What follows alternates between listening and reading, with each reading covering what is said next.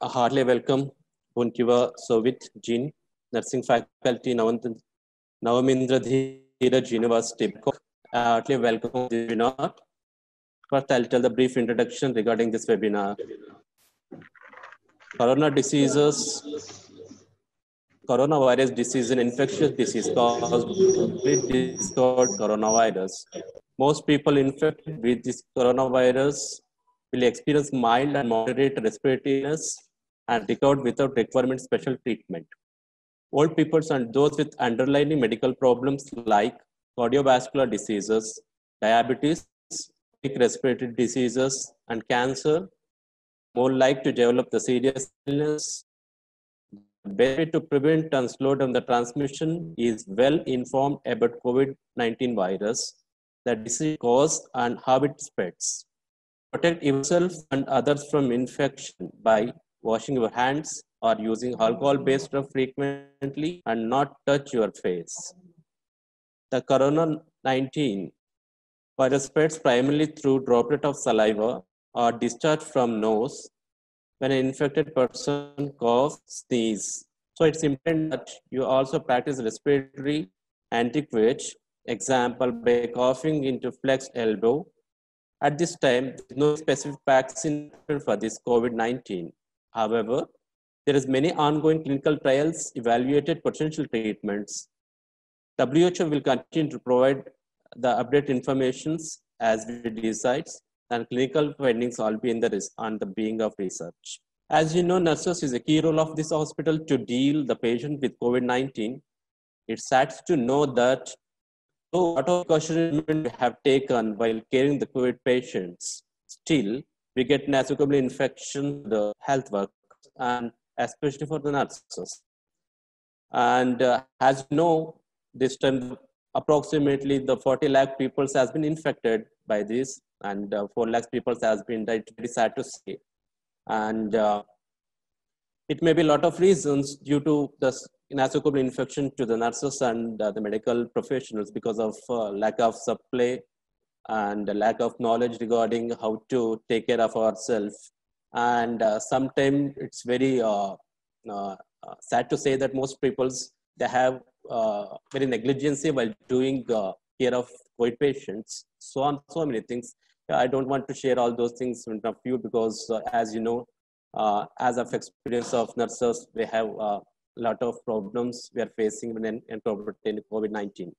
Therefore, with the aim of complementary knowledge to the nurses, the Vivek Health and Medical Sciences, we started this webinar regarding prevention and control of COVID-19. Try to explore the challenges of nurses while caring the COVID patients. And I heartily welcome all the participants. I hope you will be in this seminar to go through and will comes to know the brief notes of control and prevention of COVID-19. And also we're going to explore some specific reasons and also our two resource persons, Mr. Abhinandan Bidri and Mrs. Dinah D'Souza.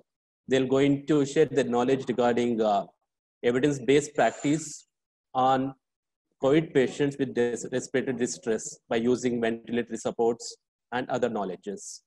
First, I would like to invite our first resource person, Bonchiva Suvit Madam, Dean, Nursing Faculty, Navamindra Datta University, Bangkok.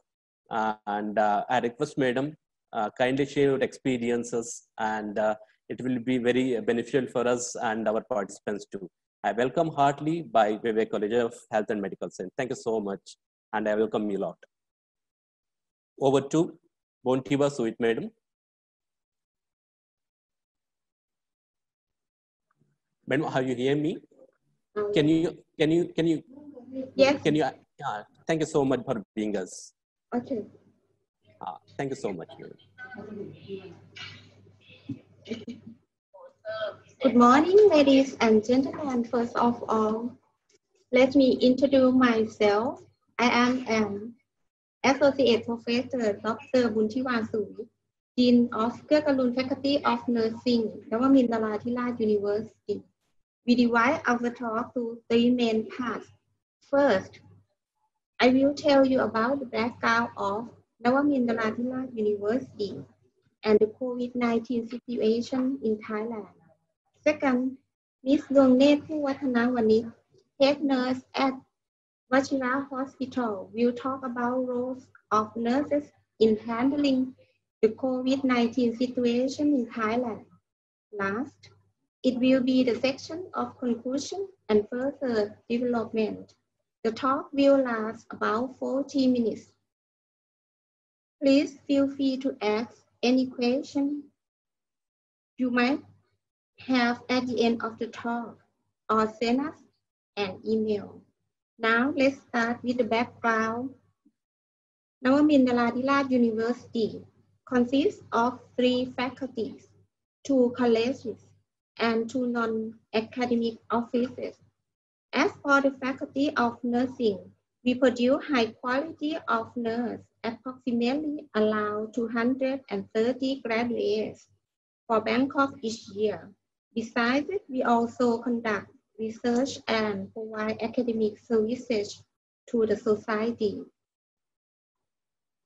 The Faculty of Medicine produce around 100 medical doctors each year and also provides medical service through own hospital named Wachira Hospital, one of the high-quality hospitals in Thailand with advanced care accreditation.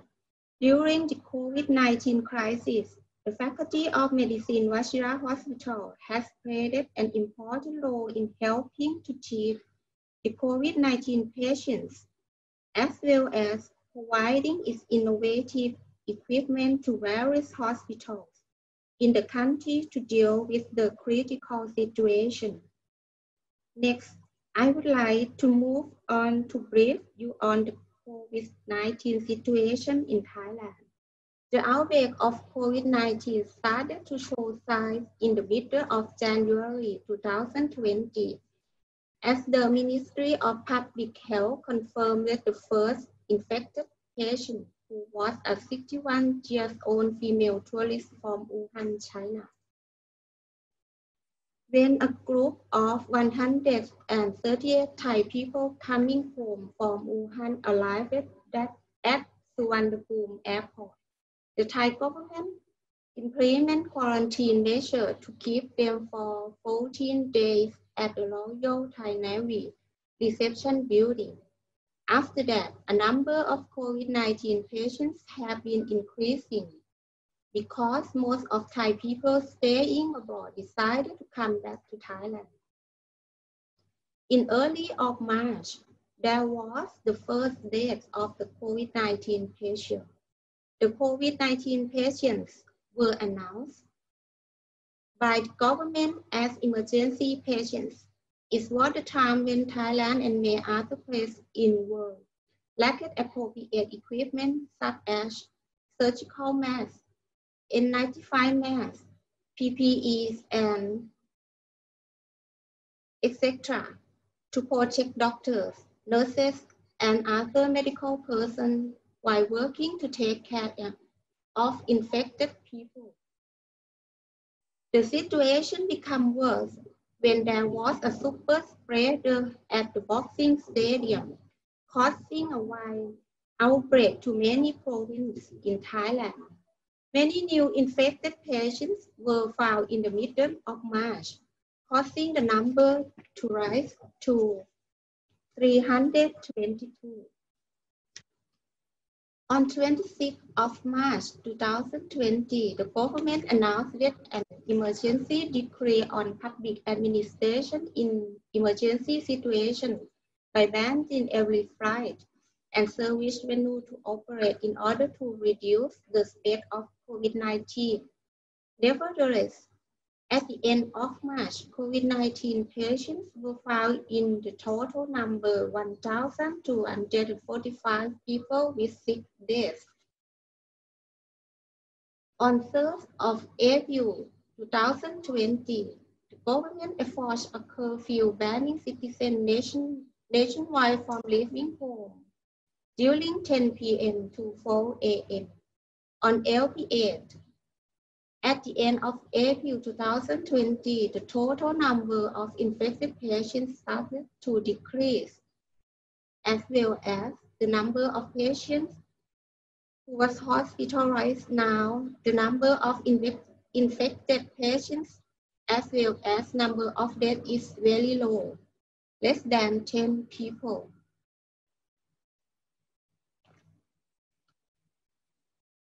Let's take a look at this graph. This is the COVID-19 situation in Thailand. Ebola is infected, and violet is dead, and red is recovered. The key success factors in dealing with the outbreak of COVID-19 are listed as follows. First, domestic communication is accessible to every Thai citizen through each community leader.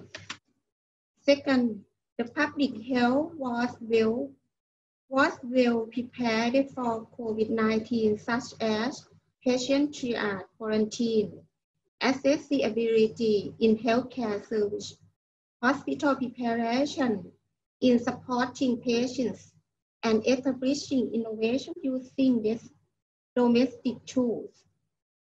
Third, following the measures strictly represents Thai people's manner, which includes having generosity and consideration to others for safety among all.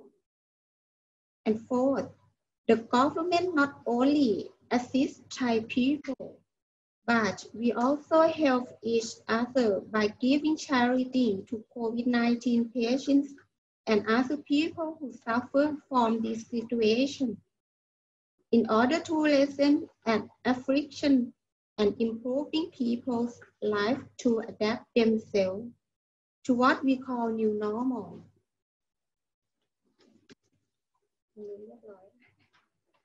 Our president led the Faculty of Medicine, Washira Hospital, Institute of Metropolitan Development, Urban Community Development College to produce several innovations such as Washira Face Shield.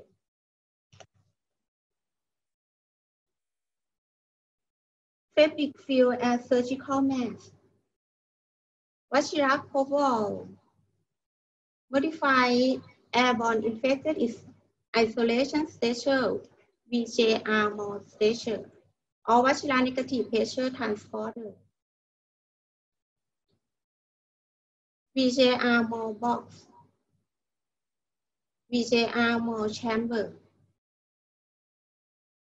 VJR mode room, VJR ARI mode clinic.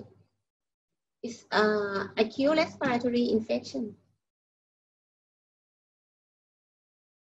And silicone mask N99. VJR NMU mask N99.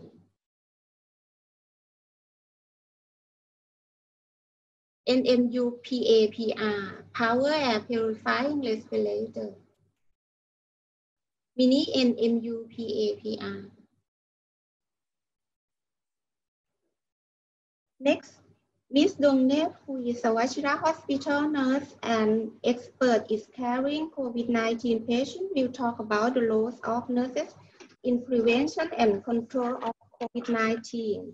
Please welcome Ms. Dongnet. Could you please introduce yourself?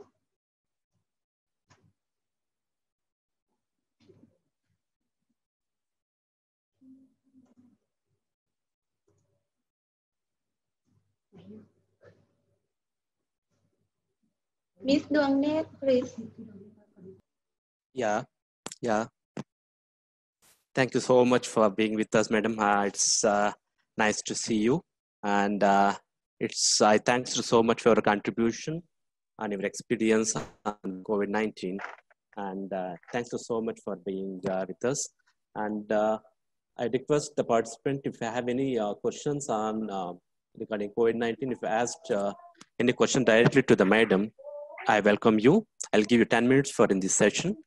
And I welcome the participant if you have any issues or if you have any doubts on this, I welcome you. You can chat on this, you can put it in the question and answer, or you can wave your hands. We're going to connect directly to the panelist.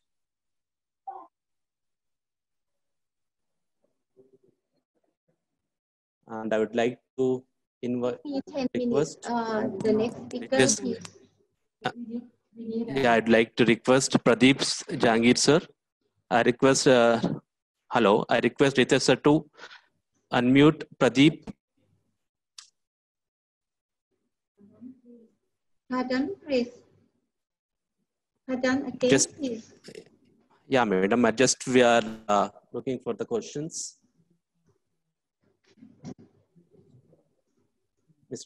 Mr. Pradeep, do you have Mr. Pradeep? Hear me? Mr. Pradeep, please kindly unmute yours. Mr. Pradeep Jangir, please unmute your. I request Mr. Pradeep to unmute the speak. Or else I'll go. You can ask a question, please. Mr. Pradeep, are you hearing me? Mr. Pradeep, are you hearing me? Then I'll cancel your questions. I'll go for other one. And I request Ritesh sir, kindly unmute Mahima Trimoti.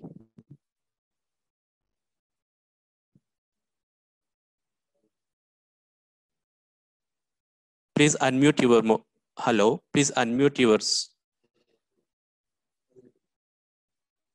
I request Mahima to unmute your.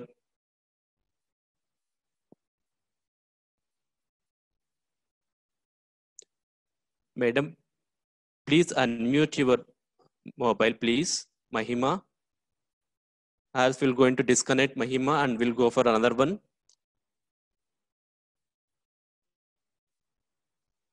Hello, Mahima. And we'll go to another one. And yeah, there is one question from Ananya Singhal. The question is, sir, I have a question. Is the silicone mask or more safer than the other mask? Madam, question for Tivasovit by Ananya Singhal. Is the silicone mask or more than the other mask? Question from Ananya Singhal to Bontiva Soit, madam. Request kindly reply first.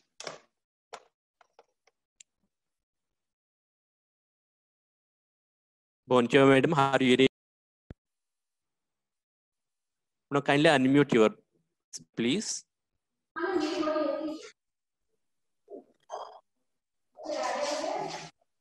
Yeah.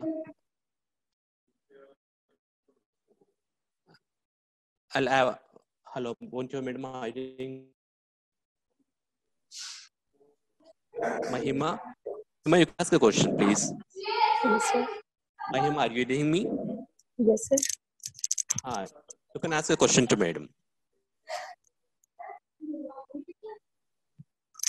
Actually, sir, here it is too much network problem. I'm not getting anything.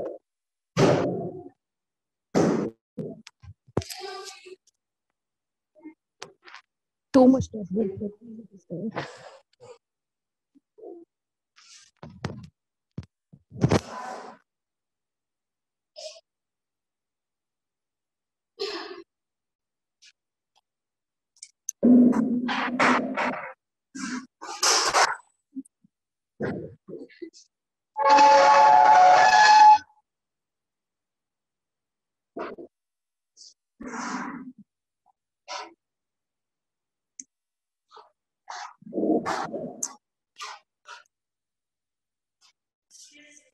So I'm not able to get it.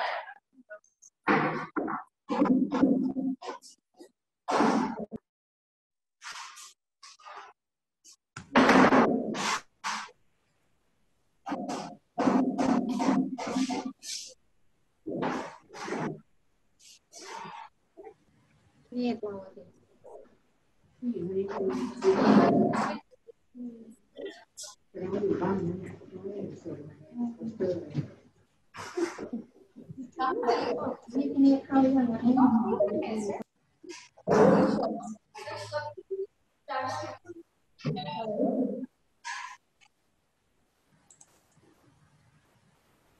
madam, are you hearing me? Yeah, I can hear you. Sir. Okay. Thank you so much for being with us. First, I welcome Diana D'Souza. She is BSc Nursing, done on 2005 in Bapuji College of Nursing, Davangere. After that, shifted to Dubai as ICU RN. And I officially I welcome Diana D'Souza to this session. Thank you so much. And over to Diana, madam. So good morning, everyone. So sorry for the disturbance and all. As I'm doing first time this webinar, please cooperate. So good afternoon again. I'm Diana D'Souza. I hope you all doesn't need any much introduction about me, as Mr. Ramnath has already told about. So when we hear the word COVID-19 itself, a type of fear comes in our mind. I hope you all agree with me. So, but as a frontliners, as a nurses, being a vital role in the healthcare system, we should fight this COVID-19 with some proper guidelines, proper policies, and proper protocols. Let me not waste my time. Let us move on to the topic directly. We discussed in the first session the prevention and control of COVID-19 virus. My topic is management of COVID positive patients with severe respiratory distress. So when we say severe respiratory distress, a picture comes in a mind. A person who is struggling to breathe, a person who is hunger for air. As we are hunger for food, the COVID-19 patients will be hunger for air. So they need air. The lungs, which is already infected. The voice is low. Let me. Yeah, madam, we are hearing your voice. Okay. It's very clear. Go, carry on, please. So as I said, a normal people, when they are fasting, they will be hunger for food. But for the COVID-19 patients, they will be hunger for air. So that means the infected lungs with the COVID-19 virus needs more air. But the lungs will not be able to get that volume of air. So in this case, the nurses, what we have to do. So for example, the patient will be presented to the ED with the complaints, with the signs and symptoms like high grade fever or low grade fever with respiratory distress, like respiratory rate will be more than 60s. So what we have to do when the patient comes, first of all, being a nurse, we have to introduce ourselves to the patient, then check his vital signs, his or her vital signs. Vital signs, the word itself says it is very vital. So what it includes in the vital signs? It's a basic nursing, temperature, pulse, respiration, blood pressure, and we add oxygen saturation also. So when we see the respiratory rate is more than 40s or 30s, it definitely says he is in respiratory distress. And we also see the patient, some patients will be cyanosis. Cyanosed means bluish discoloration. We can see on the lips of the patients or the nail beds of the patients. When we assess this, I have to make point, please assess the patient clinically. Don't just depend upon the monitor, because in some cases, monitor may give us the normal values, but cyanosis will not be shown in the monitor. You have to see the patient than seeing the monitor. So please make sure to assess the patients clinically. So once you assess the patient, once you introduce, make him calm or make her calm, then connect him to the monitor, continuous monitor, and connect in the auto support. Going to the simple to the complex. Simple is the simple nasal cannula. The complex is mechanical ventilator. So the simple nasal cannula will, let me give an example. what I have experienced during this pandemic crisis. As I told, I'm an ICU nurse. Recently, a 65 years old man, American guy, who was traveling to USA via Dubai. He had just a connecting flight via Dubai. Then what had happened is he had a spike of fever in the airport. He went voluntarily to the airport health department. Then they checked his temperature. He was highly febrile. Then he was shifted to our facility. So when we received him, he was in severe distress. RR was 30s, saturation was 90s. So we just put him on nasal cannula initially, which is the first step of O2 support. Then we continued. He was still deteriorating. Then we continued him on a face mask with 10 liters of O2. Still he was deteriorating. That is the second step, 10 liters of O2 face mask. Then we will go to the next face mask with reservoir. In this face mask with reservoir, there will be a bag which contains O2 already. O2 will be filled, oxygen will be filled in the reservoir. So it gives 100% of the O2 to the patient. In the room air, what we breathe is 21%. And we are giving O2 support maximum to the patients. But because of the infected lungs and distress, patients will not be able to have that full amount of air, what is really required. So the next step, what we go is high flow nasal cannula and non-invasive ventilation, that is called NIV. So this high flow nasal cannula and NIV, I'll just tell a simple definitions, simple explanations.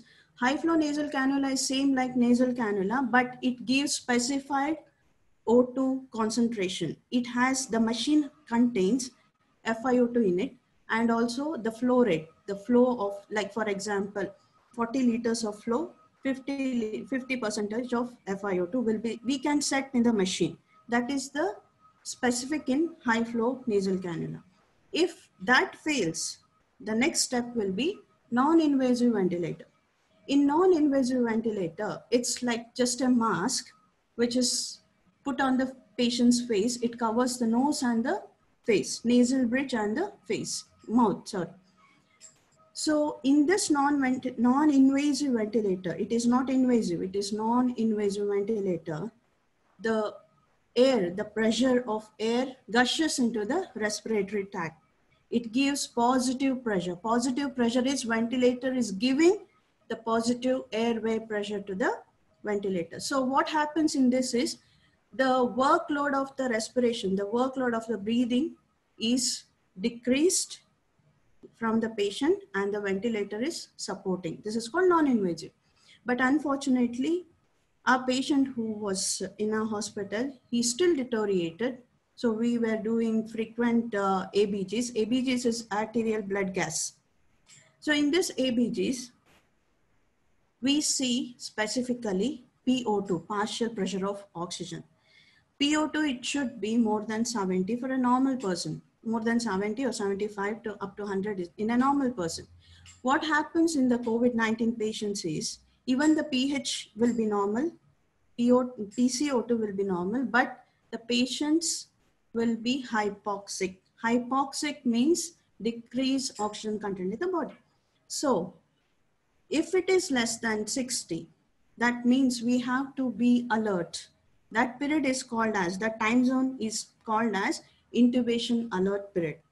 So during this period, we have to start arranging the things, start preparing ourselves for the intubation. So when we plan any procedures, it is important to take the consent of the patient. The doctors will be explaining whatever we are going to do, like intubation, central line, everything.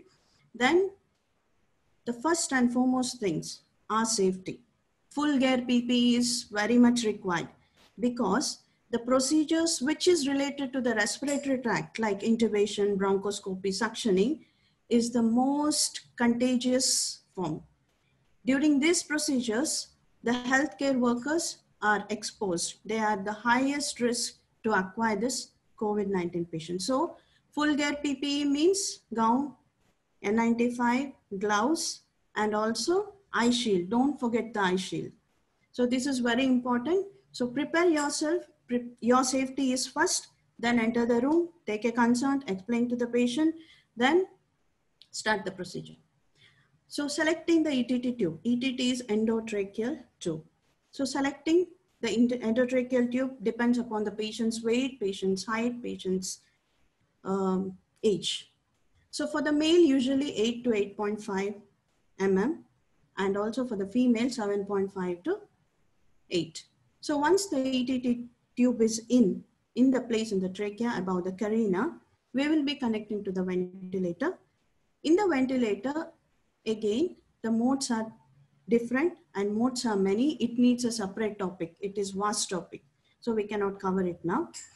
So I'll tell you the main mode which we use in the COVID-19 patients.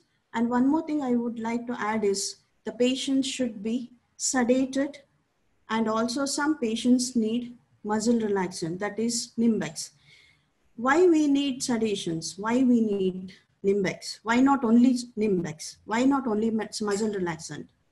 See, when we give muscle relaxant, that will relax only the muscles. The patients will be still awake. The patients can hear, patient can feel the pain, patient can see. But only thing, he cannot move, he cannot do anything, but we have paralyzed him chemically. That means by giving some medications. So make sure before you paralyze the patient, please give sedations. Sedations is what we use here is fentanyl and midazolam. So these two, or else propofol also we are using to sedate the patient. Then muscle relaxant will give, then we'll intubate, and we'll keep the patient with these sedations as infusions and also muscle relaxant as infusion. What happens if we don't sedate? Only we connect to the ventilator. First thing, patients will be very irritable, agitated, patient starts moving. The chance of tube dislodged will be more. That is the first and foremost thing. The second thing, the patient's breathing will not be coordinated with the ventilator, which is very, very important in the COVID-19 patients. When the patients are considered in severe respiratory distress, it says like the patients are in ARDS, that is acute respiratory distress syndrome. Yeah. In this situation, the chest X-ray will have multiple bilateral infiltrations and also opacities. So they need to be paralyzed, the lungs needs to be rested, and the mechanical ventilator will take over the work of the lung. So it is very important to sedate, it is very important to paralyze the patient, and the machine and the patient should coordinate with each other. The mode which we use on the mechanical ventilator is called as SIMV, that is synchronized intermittent mandatory ventilation. So synchronized means what? The patient and the ventilator should synchronize each other. Second is intermittent. Intermittent means sometimes the patient starts spontaneous breathing, 1 or 2. So this ventilator will support the patient's breathing. It will not stop the patient's breathing. So it will support and coordinate with the patient's breathing. That is intermittent. Mandatory ventilation is the mandatory ventilation, whatever we set in the machine, that whatever we set in the ventilator, it will be given compulsorily to the patient. For example, we set 400 ml of tidal volume to the patient, will be given to the patient. So we can monitor how much volume of the patient is receiving by seeing the ventilator. There will be an expiratory tidal volume. By seeing that volume, we can say whether the patient is receiving proper volume or not. So we have to keep an eye on it. Again, in the SIMV mode, there are 2 types, pressure control and the volume control. Again, as I said, it is a vast topic. So we will discuss in some other sessions, hopefully. Then coming to the ABGs. In the ABG, what we have to concentrate is 5 aspects, that is pH, PCO2, and pH, PCO2, PO2, and also bicarb and oxygen saturation. In some cases of COVID-19 patients, pH, PCO2 bicarb will be normal. It is very important to know we have to consider PO2. When the PO2 comes, or PO2, if the PO2 is less than 60s, it means the patient is definitely in hypoxic. Considering benefits and the disadvantages, we have to go for mechanical ventilation. There is no other choice. So now our patient, going back to my patient back. So my patient is already sedated, ventilated, paralyzed. So based on the ABGs, frequent ABGs will do like every 4th hourly or every 6th hourly to know the PO2 value. Once the PO2 value is met, then we will go to the weaning mode. Weaning mode is that where we will shift from SIMV mode to the spontaneous mode. In this spontaneous mode, the rate which is set in the SIMV mode will be removed. That means ventilator is not giving any rate. The patient has to breathe. So once this spontaneous mode is on, we have to see for the apnea, because some patients who are still on sedations and all, they will go to apnea. One more thing, sedations and muscle relaxants should be off. Some cases, if the patients are really very agitated, we can give mild sedations, but make sure the muscle relaxants are off. Otherwise, patients will not breathe. So make sure the muscle relaxant is off, sedations are weaned off, then switch to spontaneous mode. So once if you switch to spontaneous mode, we have to observe, as I told, we have to observe the respiration and also make sure that the ETT is patent. We have to do suction as needed. Don't just go and do suction every 2nd hourly, 3rd hour. It's not necessary. The ventilator will show you the peak pressure. Peak pressure is when the secretions are pulled up in the ETT tube. It will tell us the peak pressure is high, please do suction. No, it doesn't tell please do suction, but it tells that the pressure is high, it needs suction. Or if the tube is kinked or somewhere it is blocked, we have to see where the problem is. So we have to make sure that the ETT, that the tube is patent. So once everything is done, once the patient tolerates spontaneous mode, then we will plan for extubation. Once the patient is extubated, for the extubation, please make sure you are wearing full gear of PPEs. No choice. There is no excuses. Please, please, please wear full gear PPE. So once the patient is extubated, then what the next? It is the same as reverse process what he came. When he came, we put him on nasal cannula, then we put him on a face mask. So what we are doing after extubation is we will give nebulizations. After nebulization, face mask, simple face mask with 10 liter. If he tolerates simple face mask, then we'll go to nasal cannula, then we'll go to room air. Then I hope if he is good, and my patient was successfully extubated and he is discharged home now, and he is COVID negative, 3 samples. So we discharged home now. So these points to be kept when you are extubating, mainly about his breathing. His breathing should be okay, and he should be on IV antibiotics from the beginning of the admissions. And for the temperature, symptomatic treatment, paracetamol IV we are giving. So what the key points to remember is your safety is first, full gear PPE, which is very, very important. The second is, what is important is, if you want to give any medications, or if you want to give any nebulization, or if you want to change the filter in the tubings of the circuit of ventilator, make sure you press the standby mode in the ventilator. Maybe you're all thinking why to press the standby mode. Maybe patient will desaturate. No, pressing a standby mode for few seconds doesn't harm the patient. One thing, because why we have to do this? The rationale behind this is, see, the circuit which is connected to the patient is already pulled with the secretions, which means the secretions of COVID-19 patients is with the COVID-19 virus. So when you disconnect without stopping the ventilator, the pressure or the gush of air which the ventilator is giving will be giving. So the splashes of the secretions will gush out in the room and the viruses will be in the air at least for minimum of 3 to 4 hours. But some studies says it is like 10 hours, but recent update is for 3 to 4 hours after this intubation and all. So please make sure to turn off or to make a standby mode while disconnecting the tube or while changing the circuit or while putting the nebulizations or for any reason, make standby, do your things, connect it back, start the ventilation. So this is very important. And make sure you're wearing full gear of PPE. Again and again, I'm stressing this point because if we are sick, then other nurses should help us, of course. So, but we have to be strong. Then only we can help other patients to recover from this COVID-19.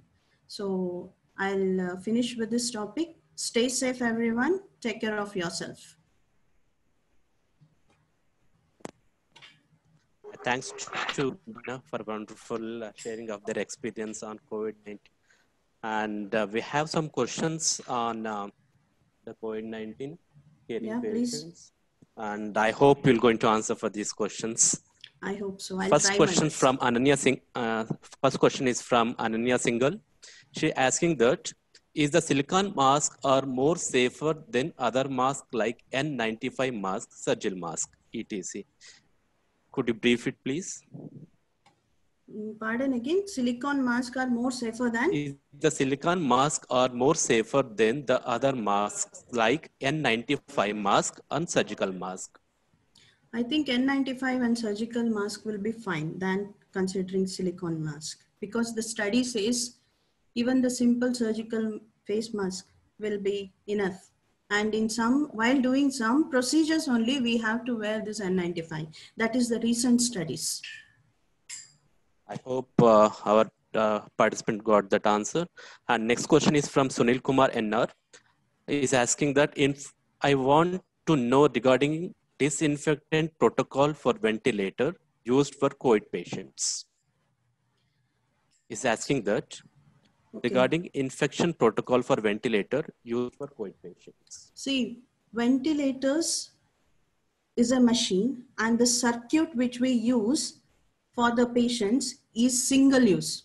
That means we will never use this circuit for any other patient. So it will be discarded. And the practice what we are doing here is the circuit or the things or the linens, whatever it is, which is used for the patients, COVID positive patients will be put in 2 yellow plastic. That means it shows that when you see a yellow plastic, it shows it is infected. Usually for other patients like normal, like MDR and all, we will just use 1 yellow plastic. But for the COVID patients, we will use 2 yellow plastics. So we use 2 yellow plastics. We will just discard the circuit and we have azo gel, which is used to clean the ventilators. And we will clean the ventilator and we will fumigate the things which is used to the patient. We will keep all the things in one room and we will fumigate for around 1 hour. And we will not enter the room for 2 hours at least, so that all the equipments, the bed, linens, whatever used will be sterilized. And I'll take online questions from Tina Joy. And I would like to request Ritesh sir to join Tina Joy for the live session for the question and answer. I request Ritesh sir, please join Tina Joy for the online question. มันไม่มีตรงนี้ระหว่างบกมืออ่ะไอเนี้ยพี่เปิดเสียง I request Tina Joy. Ritesh sir to connect Tina Joy.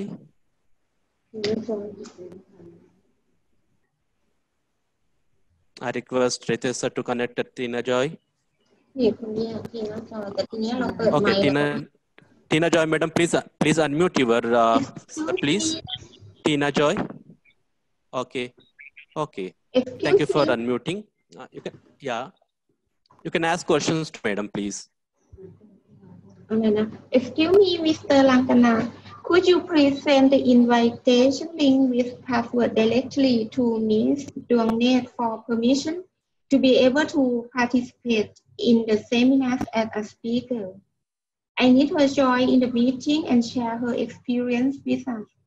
Sorry. Thank you. Diana, did you get the question? Diana, did you get the question? Yeah, I'm reading. When muscle relaxants given to SIMV mode patients, can you read it, please? Because, okay. Tina Joy, please unmute your speaker, please. Tina Joy. I request Tina Joy to ask one more time, please. Okay, thank you so much. No. Tina Joy, you can ask a question one more time, please. We are not audible. Tina Joy. Okay, then we will take another one. He's disconnected. And take another one. Can I suggest something, Mr. Rangnath? Yeah, sure.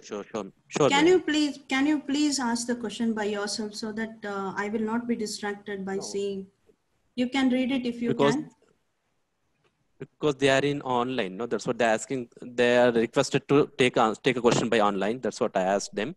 No, and we I will cannot hear them request all the anything. participants. Okay, due to some technical problem, made me not hearing the questions directly. If you have any questions regarding the COVID-19, you can write it in the chat box or you can write it in the question and answer. I request all the participants, please, you can write the questions on question and answer blog. So it's so helpful us to get the question and redirect to Ms. Dinah. Madam, Mr. Dinah? Yes, sir. Are you hearing? Okay. Yeah. Then there one more question from Paulina Bracco. What will be the strength of hypochlorite solution used in cleaning the ward where the COVID patient is? I'll tell one more time. What will be the strength of hypochlorite solution used in cleaning the ward where COVID patient is? I'm sorry to say this. They're asking yeah.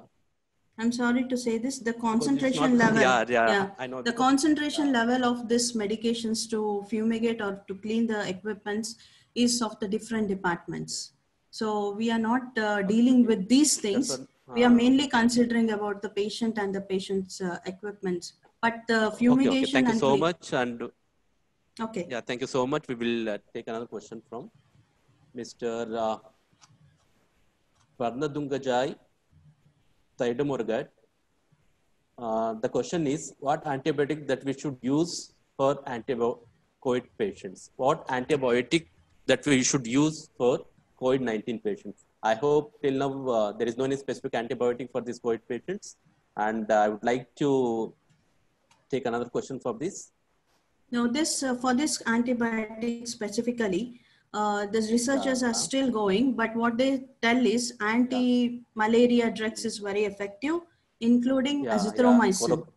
Most of them will use the chloroquine and also Colectra. With that, we will use azithromycin.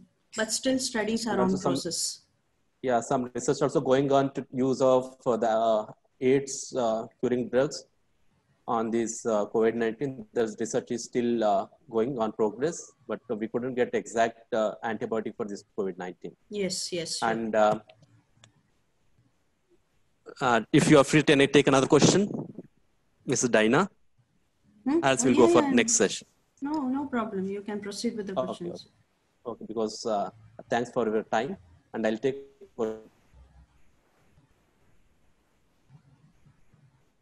The question from Rohit Raidas. Okay. How should I take precautions while my wife is coming from hospital duty? What measures should I take? Okay. Because he's asking about his wife might be the nurses. That's what he's asking, that his wife comes from the duty. What measure he should take? It's very important. Very important question. Yeah, it's very important. Because it's very community questions, I feel. You know why? Because all of my colleagues have their family here in Dubai. So when they go from home, the protocol here, if we handle COVID-19 patients, the staff who is handling will take bath with a chlorhexidine sponge before she leaves the ward. Once she takes bath from the hospital, and if she goes to home, she will be in a separate room. She should not have contact with her husband or the kid or anyone at home. So, which is very important because we may be asymptomatic. Sometimes even our clothes or even our hands or something will be with the COVID-19 virus. So it is better to keep distance until this pandemic is get done. Okay. Thank you for your response. Thanks to Dinah, and you are being with us, and you made the good contribution for this webinar and made this successful. My pleasure, Thanks sir. so much My for being pleasure. here. And Thank you. next I'll goes to Mr. Abhinandan Bidri. Sir, I'm requesting Abhinandan Bidri, please unmute your speaker, please. I'll going to welcome the College in Health and Medical Science, Bijnor, Uttar Pradesh, India. And I welcome heartily Abhinandan Bidri, nursing educator. He currently works in the SS Cardiothoracic Center, Basildon, UK. And I heartily welcome for this session, sir. And I hope, and thanks in my person, we worked together for a long time, and I'm happy to see you. So over to Abhinandan Bidri. Can you hear me, first of all, sir? Yeah. We are hearing clearly, sir. Thank you so much for being good. here. All right. Thank you very much for inviting me, Rangnath, sir. As Rangnath sir said, we've been friends for a long time, and we worked together when we post-graduated, and we worked together in Ankola for a couple of years, and then we carried over our friendship for a long time after that. Excuse me. So this is going to be a quick 15-20 minute session about what's happening in this part of the world in United Kingdom. At presently, I'm working as a respiratory nurse specialist, so I'm coming in contact with these COVID patients on a regular basis. And my main job or role is in the community setting. So I'll touch bases on what's happening in the hospital for a brief, initially for the brief session, and then mainly concentrate on how are we managing the patients mainly in their homes or in the community setting. Just to start off with, I want to give a small picture of what is the epidemiology in the United Kingdom. The statistics which I'm going to give are 2 days old, so they're not completely accurate. Just to give a gist of idea, what is the impact of COVID-19 in the UK. As of 19th of this month, the total tests which were carried out in the UK was 27,72,552, and out of these tests, around 2,48,818 are positive. So, which is around 11% of total tests performed. So, and among these 11%, the deaths as of 19th in all the settings, in hospital settings, in nursing homes, in the community settings, in all the settings is around 35,341, which is around 7% of this 11%. So the reason why I'm telling you this is, of course, it is becoming a very pandemic situation throughout the globe. However, the deaths which we are seeing from these is not that massive. Number-wise, 34,000, yes, of course, it's a very big number. But percentage-wise, if you see, out of 27 lakh, 72,000 patients who were tested positive, around 35,340 were declared dead. Just to give you an idea of, and these figures are more or less similar in Europe as well. I cannot completely predict how much is in India or Asia or in that part of the world, but this part of the world, the figures are more or less the same. I joined a little bit late, so I missed the initial part of Mrs. Dinah's talk. So I don't know whether she touched on the case definition of COVID-19. Rangnath sir, I don't know whether is it worth just touching on what is the case definition of COVID-19? No, I didn't explain about the COVID-19. Oh, that's fine. I'll just quickly go through what is the case definition, what we are classifying this COVID patients, how are we actually identifying these COVID patients by the case definition. There are two case definitions, one in the hospital and one for the community setting, which is given by a Department of Health in here. So inpatient, for the hospital setting, any patient who's requiring hospitalization and who meet the following criteria. One, requiring hospitalization, as I said, and have either clinical or radiological evidence of pneumonia. As Mrs. Dinah was saying, that these patients are showing radiological changes or pneumonia kind of pictures, opacities and marked vasculatures and stuff like that. So if there is any evidence of radiological evidence as this virus is causing viral pneumonia, so that's thing. Or ARDS, as Dinah very nicely went into ARDS, so I'm not going to go through, acute respiratory distress syndrome in detail, as Dinah has already touched on it. Or if any patients are having influenza-like illnesses, like fever more than 37.8 degrees centigrade, with at least one respiratory symptom, which is of acute origin.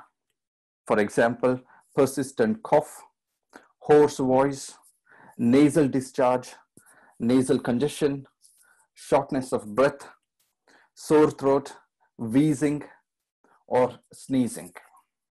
Well, the recent update, which was given by on this Monday, the Monday gone, was patients are also showing some symptoms of anosmia. It's nothing but changes in their taste and smell.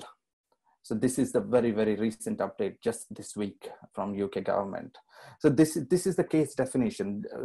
Patients who are showing this kind of picture are fitting this those patients into COVID definition, and we are treating them as COVID positives. And in the community setting, it's more or less the same. But in the community setting, we are not able to perform any radiological investigations like X-rays or CT scans. So that part of hospital setting is case definition is not present in community setting. However, I'll just go through what is the case definition in the community setting. So patients who meet the following criteria and well enough to stay in the community. So if you're not feeling well in the community, and if they're not able to stay in their own homes, they're classed as inpatient. If they're well and they're able to stay in their own homes in the community, they're classed as community. So anybody who's having new continuous cough or high temperature, as I said, more than 37.8 degrees centigrade, or loss of changes of sense to smell or taste, which is called as anosmia, which is a very recent update, as I said. So this is a very simple case definition of community. Anybody who's fitting into that criteria, they are getting, either swabbed, regardless whether they are in the hospital or at home. They're getting swabbed. What they have done in the UK is they have set up certain hubs in certain areas where patients and member of staff, like healthcare workers who work for NHS or private sector, can go and get tested. And the test takes around 24 to 48, 72 hours to come back. Until then, what is the line of management? That's what I'm going to touch base on in the community setting mainly, is self-isolation. As Diana was rightly mentioned to one of the participants, answering one of the participants, that social distancing or social isolation is very important. Me and my wife, we both are nurses. So what we do, and most of our colleague doctors, nurses, we're doing is, as soon as we finish our shift and come back home, we change our clothes. We have a little small, like a hamper bag or a bag where we put our all uniform into, and we go straight into the shower or bath and have a good shower, covering our face, hair, hands mainly, whichever part is mainly exposed. We are making sure that we are washing it thoroughly, okay, and drying it thoroughly as well. So that's what we are doing. That's what is a common practice here as well. There is no scientific background, but that's what is a social norm here is happening. Mainly what is, as Diana also mentioned very, very, very elaboratively about management of ventilators, patients on ventilators and all that. So I'm not going to completely go into it. However, there's a slight change in practice here. What now they're doing in very recent times, in last 15 days or so, they're putting mainly the patients onto NIV most of the times when they go to the wards, not in the ED department though. If they go to the cohort wards, what they have done is they have identified certain wards where they can do NIVs, where there is facility to do NIV, and they've made these wards as cohort wards where most of the COVID patients are either isolated in a side room or they are in a bay with certain distance apart, the beds certain distance apart, and they're doing mostly high flow oxygen initially through nasal cannula, as Diana rightly mentioned. And if that fails, then the next step is NIV, and most of the patients, they're keeping long-term NIV as well. And community perspective, many patients are getting discharged home with some kind of NIV installed to their in their homes where they can use, and we are also looking after NIV patients at home and people who are requiring oxygen. That's one more very important thing. What's happening with these COVID patients in long term is they're requiring long-term oxygenation, even if it's a small 1 liter, half a liter, or 1 liter through nasal cannula or NIV machines.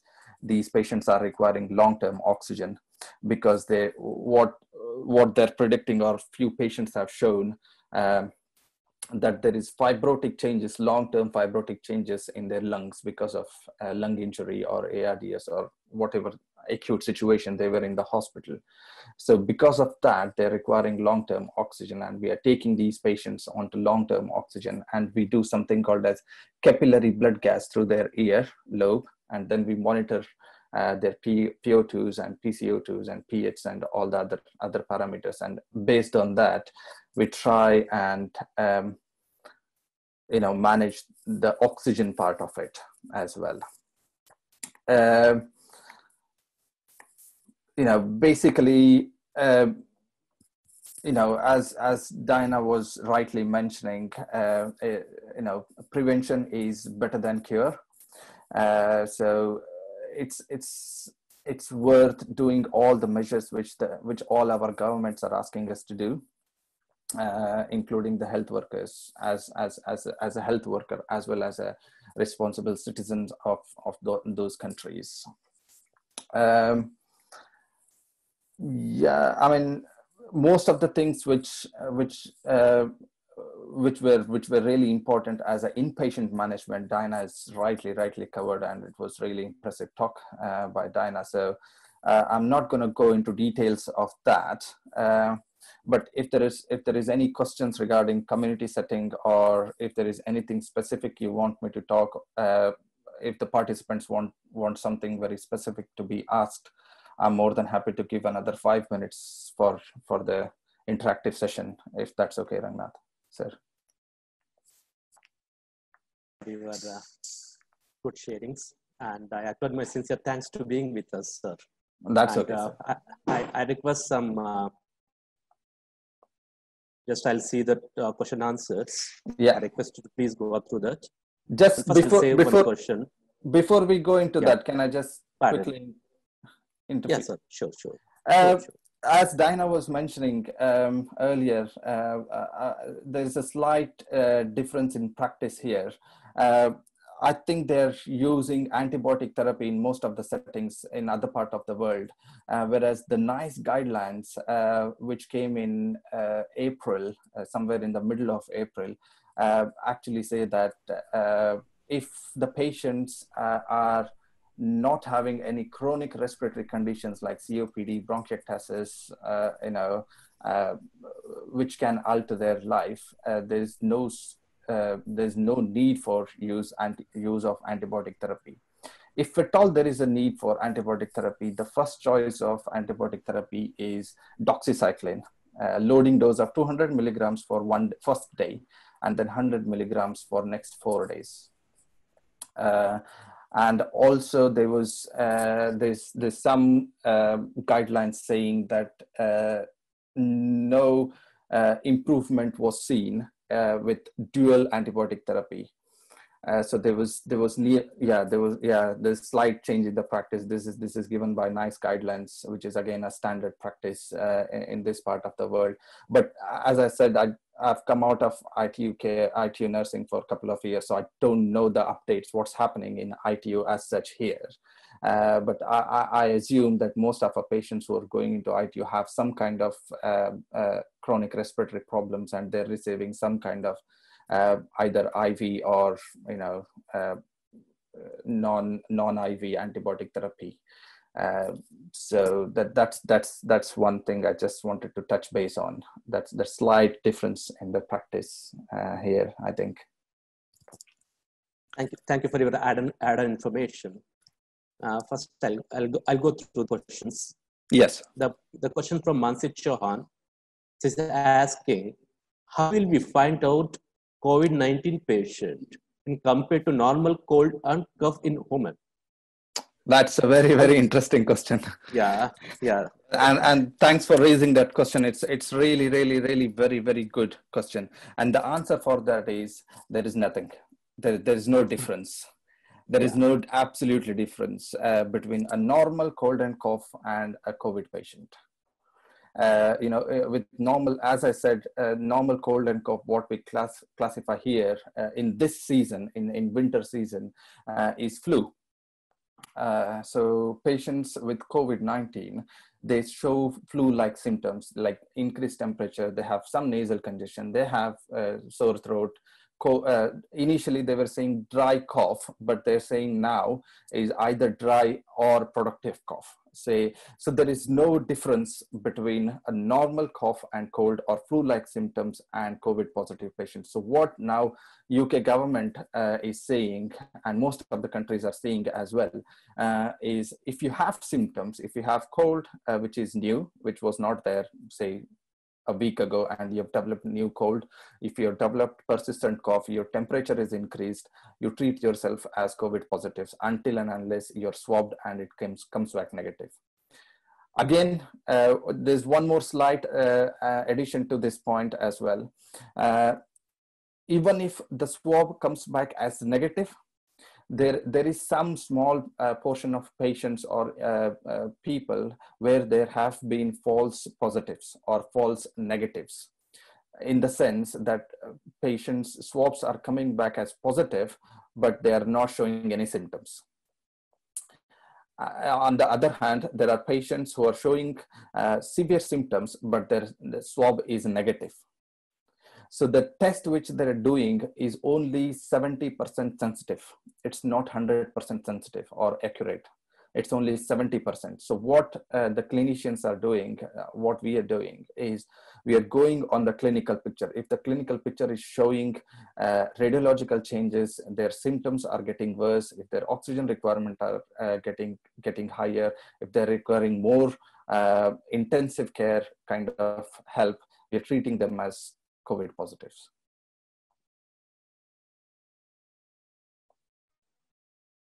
Thank you so much for your answer, and it will be helpful for the questions and who are answered for this. And I thanks to all the participants for being here with us. And if it is possible, can I take one more question? Of course. Really? Of course. Thank you so much. Sandeep Sikh is asking questions regarding food. He's asking that any food suggestion for the COVID patients? That means dietary recommendation for the COVID patients is asking. Okay. Just thank you again for that question. Again, it's a very, very good question at this point of the time. I just saw this morning as I got up, I saw a post on Facebook. One of the nurses who was almost a semi-professional bodybuilder somewhere up north of UK. He was tested positive, requiring intensive care therapy, and he's lost almost 15 kilos of weight because of this, this virus. So again, nutrition does play important role. However, what they recommend is simple food during active infection period, where body can easily digest simple food. In the sense, chocolates and ice creams are not simple foods. So body takes a lot of energy to digest these foods. Simple food is like rice,